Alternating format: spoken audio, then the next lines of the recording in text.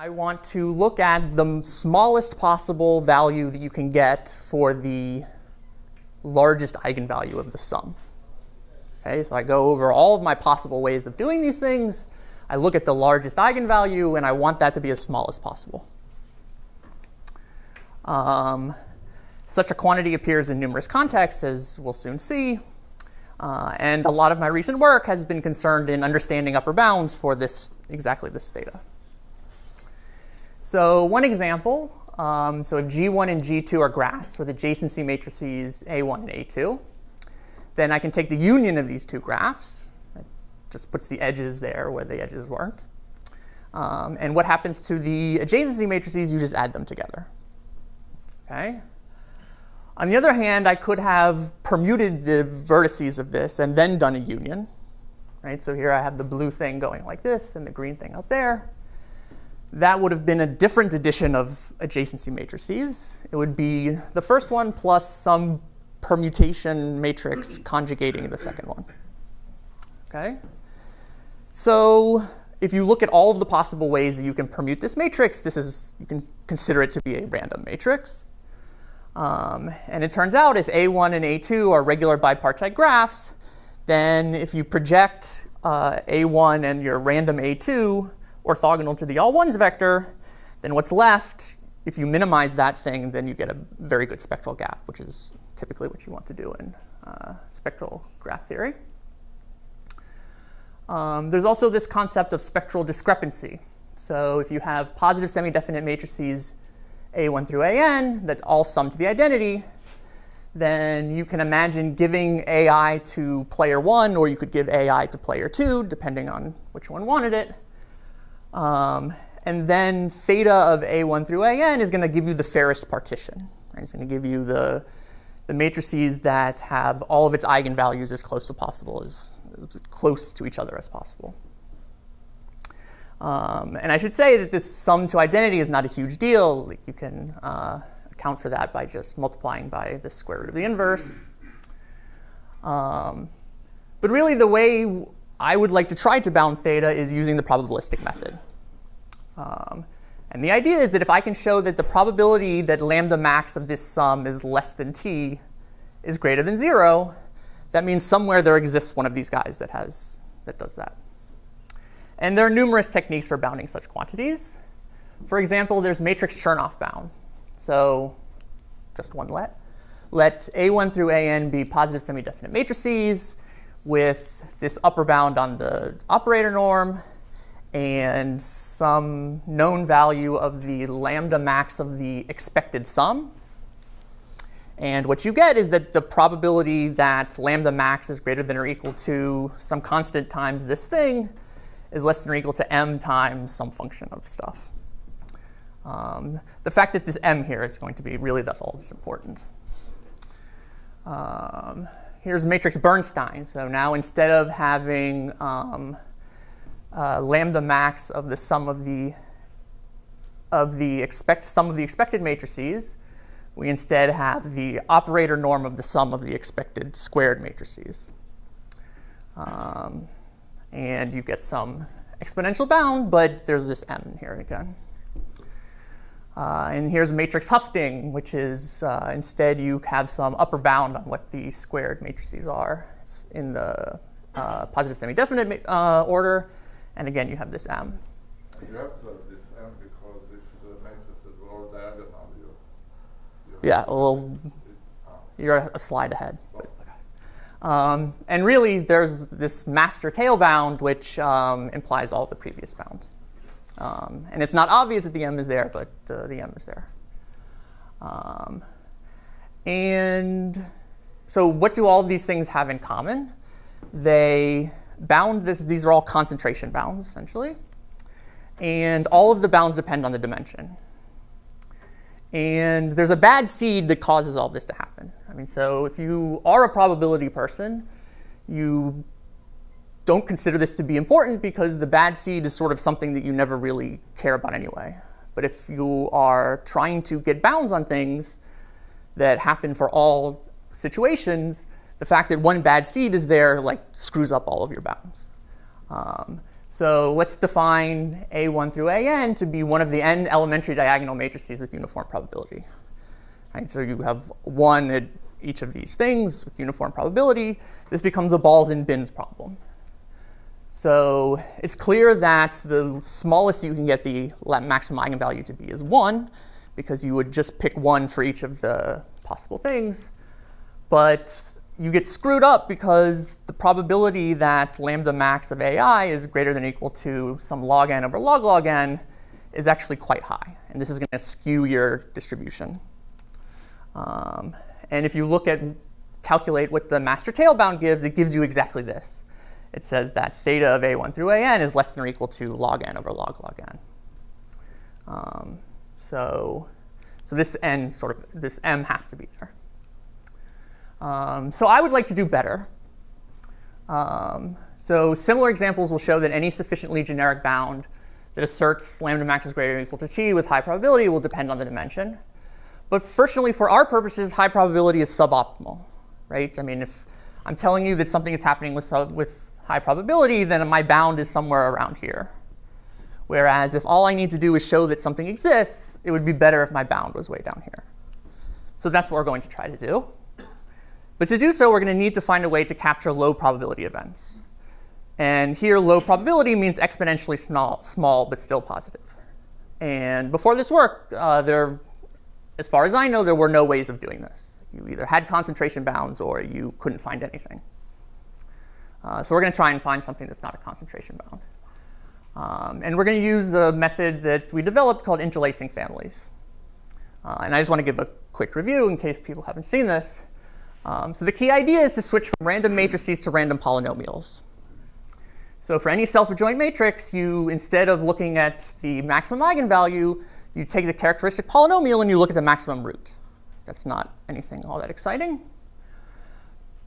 But it gets more exciting when you start doing random things. So the probability that your lambda max is less than or equal to t is less than t is going to be the probability that your maximum root is less than t. And so this suggests studying random characteristic polynomials. But we're going to need to have a way to compare the roots of a collection of polynomials with the roots of the average, which in general is not possible, right? When I add matrices together, there's no guarantee that their roots are even going to be real afterwards, let alone comparable to what the original polynomials were. But we have what we call a separation lemma. And it says that if you have a collection of polynomials and an interval st, such that all of the polynomials have the same sign at one end of the interval, and all of the polynomials have the same sign at the other end of the interval, and all of them cross the real axis at one point in that interval, then when you sum them up, that is going to have exactly one crossing in that interval. And furthermore, that crossing is going to lie in between the crossings of two of your polynomials that were there in the first place. And the proof is not so hard. I can do it by a picture. So here all of the polynomials are positive. Here all of the polynomials are negative. So somewhere in between it has to be 0. And that's where the root is. And now if you look at where the root is, this is a bunch of polynomials that sum up to 0. So at least one of them has to be greater than or equal to 0, and at least another has to be less than or equal to 0. And those two will be the ones that give you root bounds on each side. And fortunately, polynomial theory gives us a nice characterization of this. It says that if polynomials have all of their d roots separated, so there are these intervals where each one has exactly one root, this is equivalent to saying that every polynomial in the convex hull of every polynomial in the convex hull of the original polynomials has d real roots. So this essentially becomes a condition where you can understand this summation property based on showing that a bunch of different polynomials have all real roots. So I'm going to say that P forms an interlacing star with a collection Qi. If the Qi are all degree d monic polynomials, the convex combinations of the Qi are real rooted, and P is some convex combination of the Qi. And what's the point? The point is if P forms an interlacing star with the Qi's, then for any root that I'm interested in, maybe the second to the highest root, I can always find a qi that has a second highest root which is less than or equal to the second highest root of the sum, and I can find a qj which has the second highest root which is greater than or equal to the second highest root of the sum. And to make this idea more versatile, we can iterate. So I can start building these interlacing sums, and then from the things that are up here, I build an interlacing sum on top of it, an interlacing star on top of it. And these big trees of polynomials I'm going to call an interlacing family. And what is the punchline? The punchline is that every interlacing family contains leaf nodes, p leaf 1 and p leaf 2, that straddle the whatever root you're interested in of the expected polynomial.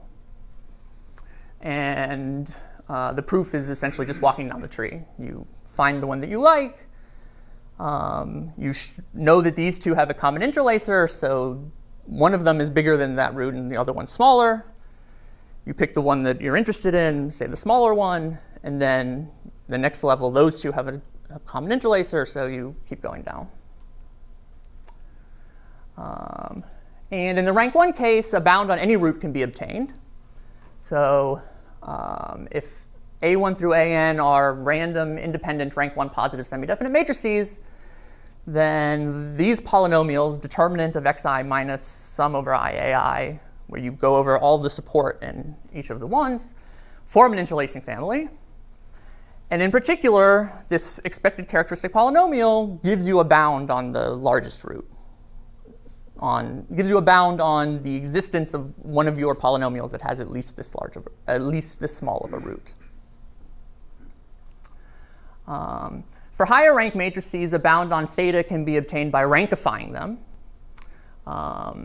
And this is a result of Michael Cohen very recently, which showed essentially that the way that if you have a higher rank matrix behaves, you can pretend that they're not really higher rank matrices. You can pretend that you have these rank 1 matrices that are in expectation the same as those higher rank matrices. And whatever bound you get from those rank 1 matrices essentially exists for your higher rank matrices. The issue is that it... I'm confused about what's true for a random guy and what's the existence statement. I mean, the construction of the guy which you go down the tree is a array event. Yes. It's not, so the statement is they exist. They exist. It's not the statement that a random guy has a certain property. No. It says that, so this was defined to be the minimum over all of the things inside the support of these guys. So this is a fixed thing that we can find. And essentially what Michael Cohen showed was that if you are interested in the maximum root, essentially the rank 1 case is the worst case you can be in. So, but unfortunately this doesn't work for other roots. So now let me get to what I'm going to call a free Poisson paradigm. So what is the Poisson paradigm? So this comes from Alone and Spencer. And it says, when x is the sum of many rare indicator, mostly independent random variables, and lambda is the expected value of x, we would like to be able to say that x is close to a Poisson distribution with mean lambda. And if we can do this, we call this rough statement the Poisson paradigm. And it's useful in combinatorics for showing that things exist with small probability. So the hope is that maybe we can do something similar for matrices. So what are our conditions? So we have that x here is a sum of many. OK, so before we used to have rare indicator random variables. I'm going to have to switch that to non-negative and small expectation. That's not a huge, it's actually a generalization, but it's not a huge move in any direction. So I need x to be a sum of many non-negative random variables. I need each xi to have small expectation. I need the xi to be mostly independent. And then what the hope is that x behaves like a Poisson distribution with this particular mean. Okay? So in order to move this to matrices, I'm going to need to move to non-commutative probability.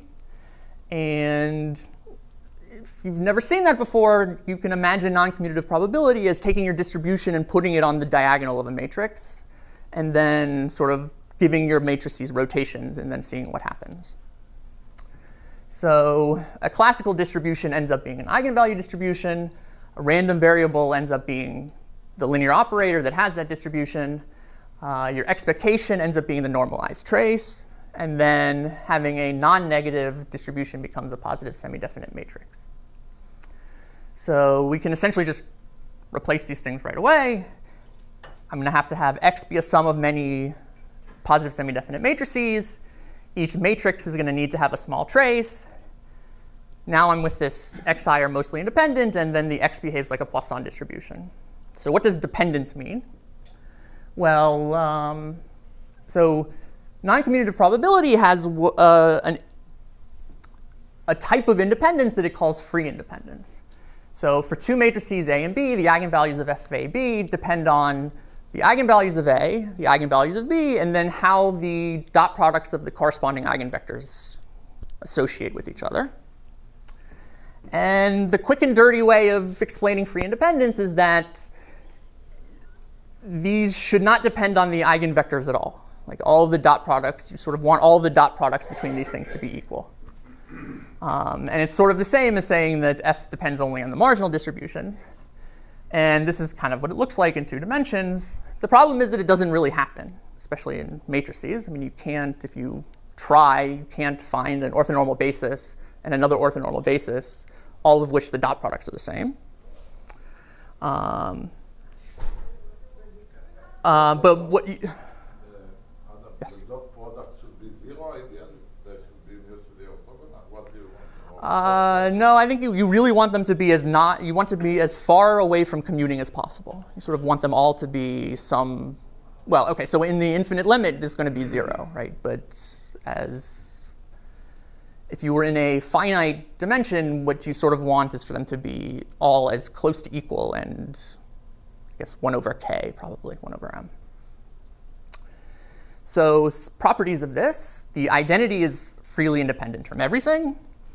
Randomly rotated matrices are asymptotically free. So if you spin these matrices around and then let the dimension go to infinity, what you get acts like a free random variable. And in some sense, these things are supposed to be as far away from commuting as possible. So you know what it means to be a commuting matrix. It means that you have the same basis. These bases should not line up in any way, and they should be equally bad in all directions. So whether or not that exists, up for argument in the finite dimension. It's not really. I mean, it doesn't really exist. But here I'm hoping to get mostly freely independent anyway, so maybe I can get away with something.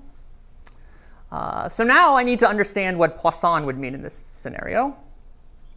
And why would this behave like in the original one, why would it behave like a Poisson distribution?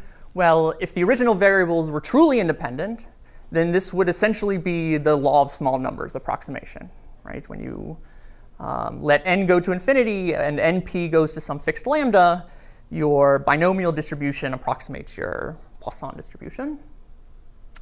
So we're going to do the same thing. So we need to know how the eigenvalue distribution of a plus b works when a and b are freely independent. And probably the easiest way to see this is to look at the convergence of moments as the dimension gets large. So as a and b, if a and bn are sequence of matrices with corresponding distributions, then the sequence of the kth moments of expected value of the trace of an plus q bn q star to the k converges to some number, and there's a unique distribution which has that number, which has those moments, and that distribution is called the free convolution.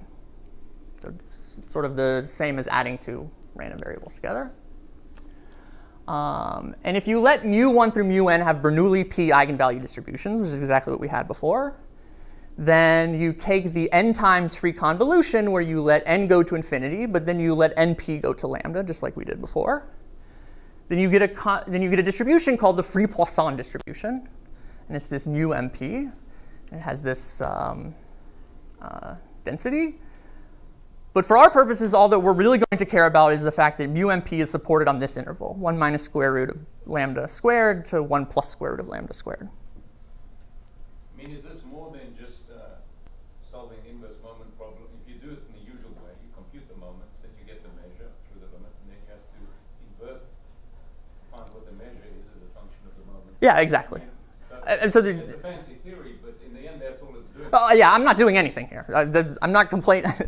So I'm not claiming to have done any of this. So this is all. I'm talking about Nicolescu's theory. Yes, it's essentially you. Provide more than It gives you. mechanism to compute these. It gives you a way to linearize. So it gives you the cumulant. So given a moment generating function, you can take you can turn it into a cumulant generating function. You just add those two cumulant generating functions, and then you go in the reverse order. Exactly. But you might have noticed that I called this mu MP. The reason I call it mu MP is that this distribution existed, well, it was discovered long before free probability existed. And it was called in there the Marchenko-Pastor distribution. And the way you would find it is by taking an m by n random matrix with IID normal entries, which is oftentimes called a Wishart matrix, and then you let m and n go to infinity in such a way that m over n goes to lambda, and then the empirical eigenvalue distribution of this of 1 over n xx transpose will converge to this Marchenko-Pastor. So people are well aware about them. But the interesting thing is that the support depends on this ratio m over n. It doesn't depend on n. It doesn't depend on m, which is something that we were having issues with before. So now if you recall our inspiration, when x is the sum of many rare indicator, mostly independent random variables, blah, blah, blah, we can actually turn this into a statement that says when x is the sum of n mostly free independent positive semi-definite m by m random matrices, we would like to say that x is close to a free Poisson distribution with parameter n over m. That's what we would like to say. So what do I mean by mostly freely independent? Well, the theorem that we have is that if your expected matrix is some constant times the identity for all k, then the free Poisson paradigm holds. So this is close enough to being. So remember that in finite dimensions, the only things that were actually free are constants times the identity. It turns out that being mostly freely independent is enough to just have your expectation be that. And if you recall our bad seed from before, we had AM through AN be one of the n elementary diagonal matrices. The master tail gave us something like log n over log n. And our Poisson paradigm is going to give us 1 plus 2 over square root of n plus 1 over n. So something extremely close to what the right answer is. And not by coincidence. So now we have some sort of bound, right? We did this method of interlacing polynomials. I told you we could bound this, we could show that there exists something that has a largest eigenvalue that was at least as good as the expected characteristic polynomial. But that doesn't really do you much good unless you know what the roots of the expected characteristic polynomial are, for instance. And there's no guarantee that those would actually be any good. So those are two valid questions. And such questions prompted the development of what we call finite free probability. And I should say that this can actually be used for arbitrary self-adjoint matrices. The problem is that we don't have any method of interlacing polynomials that allows us to translate it to anything. So you can make calculations, it just doesn't help you very much. So what is the finite free additive convolution? So let p of x be a polynomial with roots ai, and q of x be a polynomial with roots bi. Then p plus q of x is the expected value over sigma of this product of x minus ai minus b sigma I. So it's sort of a permanent of rank 2 matrix. And it's worth noticing that, or it's worth me telling you that this can be obtained without factoring. So you don't actually need to know the roots. Otherwise, you'd be in big trouble, theoretically. You can actually do this strictly from the coefficients. And what is the relation to random matrices? Well, if A and B were m by m self-adjoint matrices and these were their characteristic polynomials, then this additive convolution would essentially be taking the characteristic polynomial of the random sum between them, where Q, now you can take Q to be a Haar measure over orthogonal matrices, you can take it to be a Haar measure over unitary matrices, you can take it to be uniformly distributed signed permutation matrices. It's essentially the part of random matrix theory which is independent with respect to beta. These are the elementary characteristic, the elementary symmetric polynomials don't change. The Lee-Hellman or the Yang-Lee theorem fit into this with the expected value where you take all plus minus ones in the signs, or is that now just a different story? So that is a different story, I think. It doesn't fit into this? It doesn't, I don't have a way of fitting it into this story. I mean, it's the fact that that characteristic polynomial has all its roots on a circle is... That seems more of like a covering argument. Like that seems more of a lifting argument, right? I mean, that's... But instead of permutations, you're taking the original thing, and then you're taking a plus minus one at each side. Yeah. The expectation of all plus minus ones. Right. And you're getting an explicit answer with the spectrum in a small interval. So just should fit in here. It should, but there's a better explanation of what's happening here, which we'll get to. So that sorry. convolution will depend upon the group you're averaging with. No, all of these will be the same. They will all give you the same polynomial.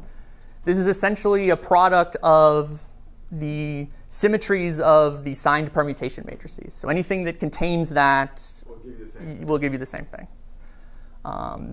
And essentially, these are, if you look at the statistics that you get from beta ensembles, these are exactly the statistics that don't depend on beta. Everything else will depend on beta in some way. These are global statistics. This is just the density of states. Correct. And what is the relation to free probability? Well, if A and B are m by m self-adjoint matrices, and A and B are freely independent random matrices with the same eigenvalue distributions, then if you sort of, supercharge your polynomial thing by adding more and more roots, then what you get, the root distribution converges to the eigenvalue distribution of this thing. Yes? It may be obvious, I don't know, but this box sub m Yes. convolution, is it play nice with the Fourier transform? It plays much nicer with something else, which we'll see in a second. That's a good question. Transform, which is the Still-Cheese thing. Yes, it plays very well with the Still-Cheese transform. But it also has a very unique algebra with it that makes it easy to calculate these things. So it's, and the other thing that's worth mentioning is that we also have a bound that says that, okay, so we know that this quantity, the eigenvalues converge to the eigenvalue distribution of this. We also know that for any finite m, the maximum root of this lies inside the spectrum of the free convolution. So in a way, if you understand how the free convolution is acting, that's going to tell you what is going to tell you a good upper bound on what you can expect from this. And we have a conjecture that the max root is actually increasing in k. We don't know how to show that. Here is a graph of... Could you go back Sorry. a few slides? What is this? No, maybe before that one. When you have the pKs, what are the pKs and the qKs? P to the k just means that you're repeating every root k times. Right? You're raising. This is p to the k power. Yeah. Literally. Yeah. And it's the usual tensor thing that you do to bump up the degree. I mean the dimension without changing the distribution.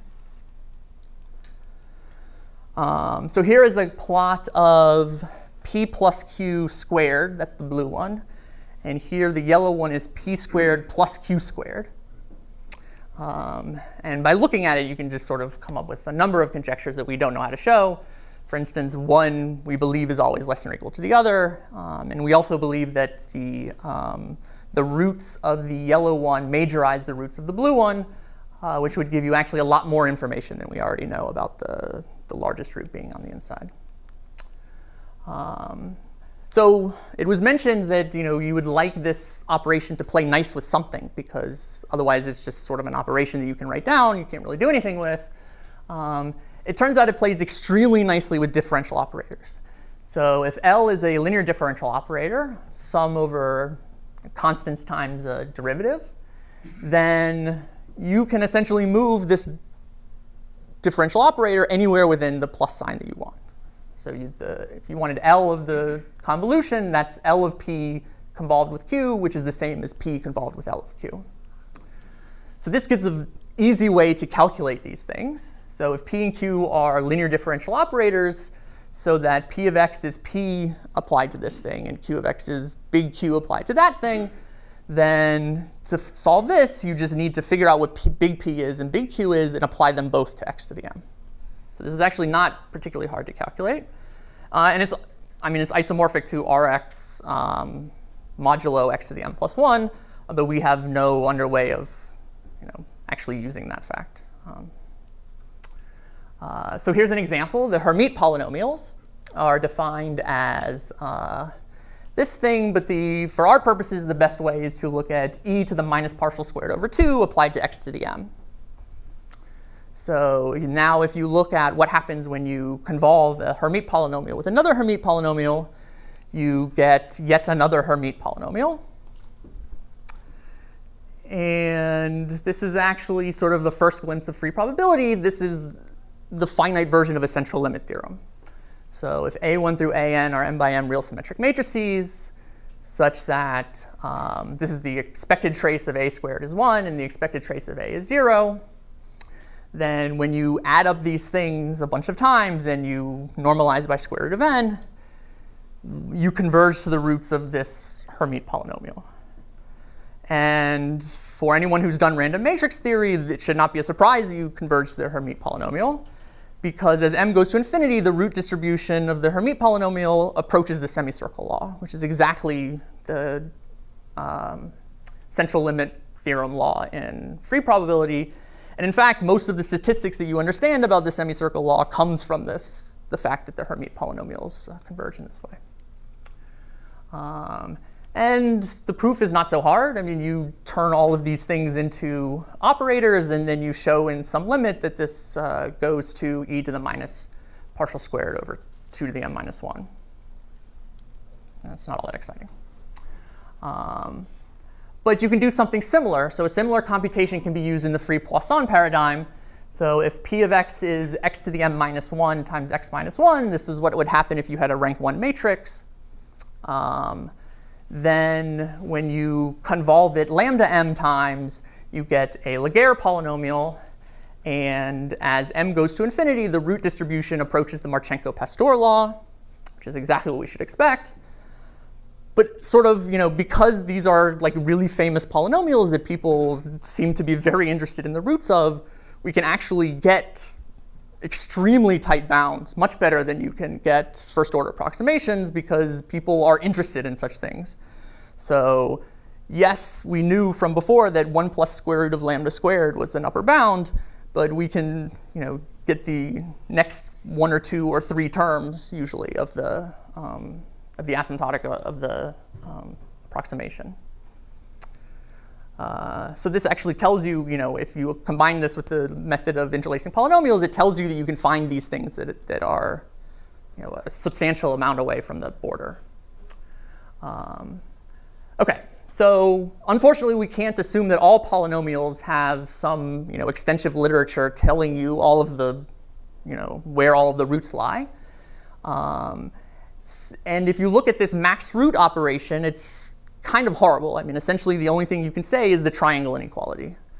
And that's extremely unstable. If you look at, say, P of x equals x to the m minus 1 times x minus 1, so m minus 1 roots at 0 and 1 root at 1, versus 1 root at 0 and m minus 1 roots at 1. So each of these have max root equal to 1. But then when you do the convolution, here the max root does not go up very much. It goes to 1 plus square root of 1 over m. But here, the max root goes up a lot. It goes up to almost 2, which is essentially what the triangle inequality will tell you. So this is good and this is bad. And the solution is to use a smoother version of the max root function. So for a real-rooted polynomial, we define the alpha max to be the maximum root of p minus alpha p prime. So alpha equals 0 is the usual max root function, and it grows with alpha. And well, this is something about a barrier function that I don't want to talk about. But we can get very good bounds on these alpha maxes. So if p is a degree m real-rooted polynomial, then we can say that the derivative of the alpha max is between 1 and essentially 2. We can get bounds on p prime given p.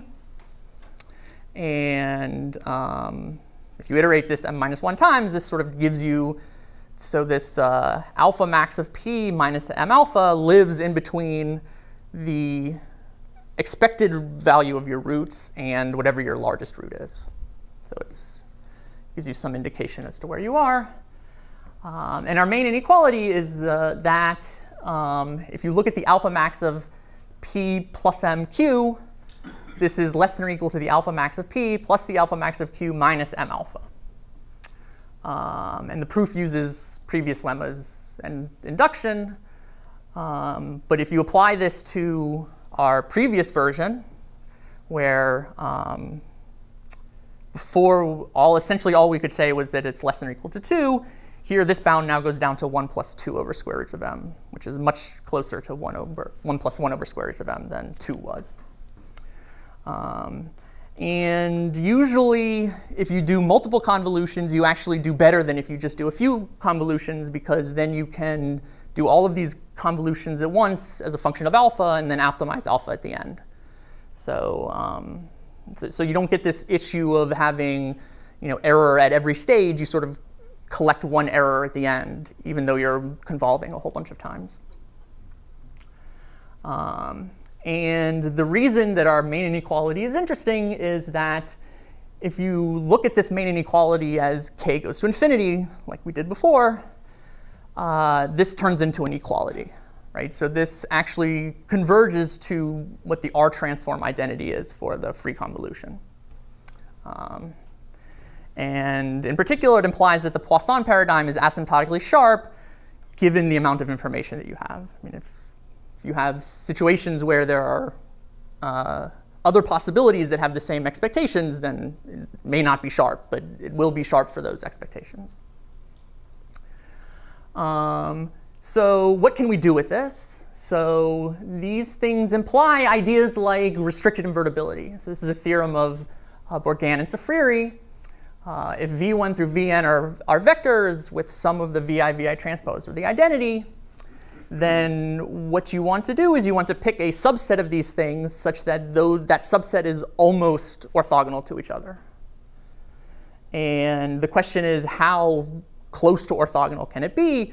Well, it turns out it's directly the worst case scenario is essentially the Marchenko-Pastor distribution, and so you can get slightly better than 1 minus square roots of k over m squared, but asymptotically you can't do any better. The same sort of thing happens in spectral graph theory.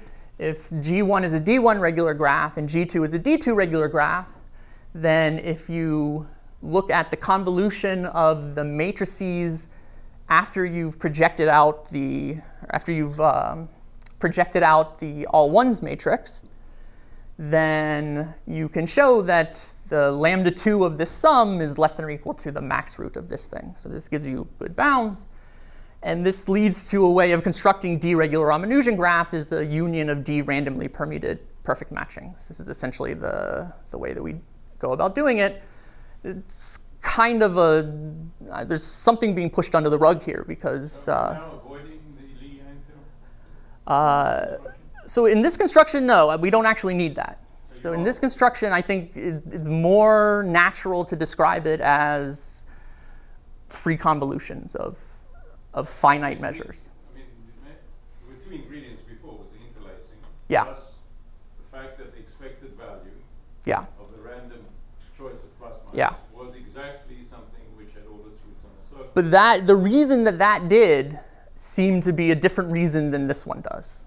So do you have a new proof of the Lee-Yang theorem? we don't have a new proof of the Lee-Yang theorem. We have a new proof of the existence of Ramanujan graphs. Okay, so the other thing that's interesting about this is that this has been turned into an algorithmic construction, whereas we have no hope. I personally have no hope that the other one will be, because you're essentially going to have to construct the matching polynomial, and that's an NP-complete thing to do. So the fact that this was turned into an algorithmic construction seems to suggest that something very different is happening here.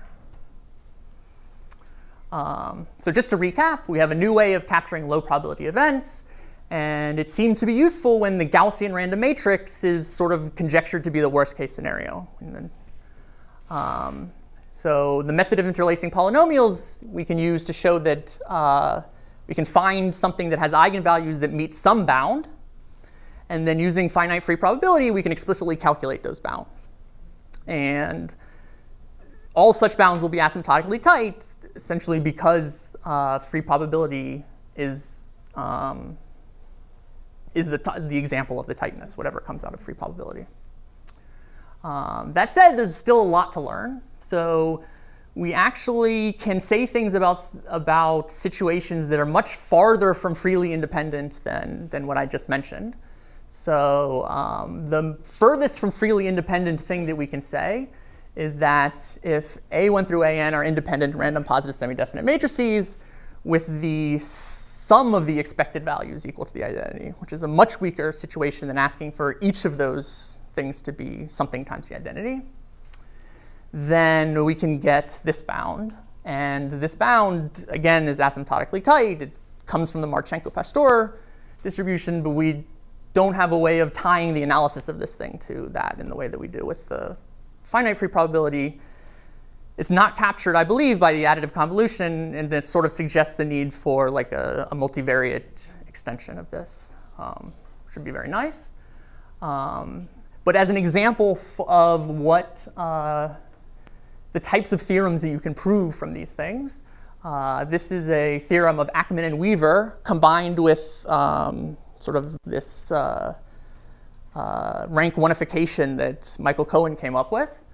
And it says that if A1 through AN are positive semi-definite matrices with the sum over AI is less than or equal to I. Here, the fact that it's less than or equal to I is essentially irrelevant. It just gives you some sort of scale to measure the traces with. And the traces are small. Then for all values of T1 through Tn, you can find a set of indices which is extremely close to this thing, to your convex, well, not really convex combination, but your real.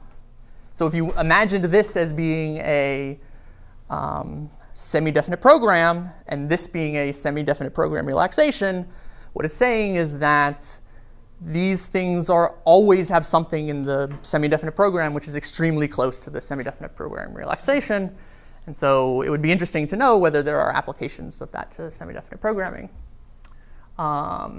Another question that we've been struggling with for a long time is whether we can bound the spectral norm for general self-adjoint matrices. So everything I've been telling you has been able to bound one root of the one eigenvalue. For a lot of applications, it turns out to be nice to be able to bound two of the eigenvalues, because if you're not positive semi-definite, then you actually care about whether there's a huge negative eigenvalue or not. Other questions that would be interesting, so can we get bounds in terms of norms other than the expected trace? Bounds in terms of the Frobenius norm would be particularly interesting. My guess would be if you could find bounds in terms of Frobenius norm, you could probably solve Cohn-Losch conjecture, would be my guess. What conjecture? Cohn-Losch conjecture. It's essentially this, except you're measuring in L2 rather than L1. It's actually the diagonal case of this. And then multivariate extensions would be nice too. The last thing I wanted to mention is that there are also an open set of applications that can be possibly taken from these. So apart from the additive convolution, we have multiplicative convolution. We have an asymmetric additive convolution if you're interested in singular values rather than eigenvalues. We have this concept of additive and multiplicative Brownian motion. entropy, Fisher information theory, Fisher information, and very recently, someone came up with a combinatorial theory of cumulants, which matches exactly what we're doing. And if you have any experience with free probability, that's one of the sort of the unique things about free probability is that it has sort of this very combinatorial base as well as a very analytic base.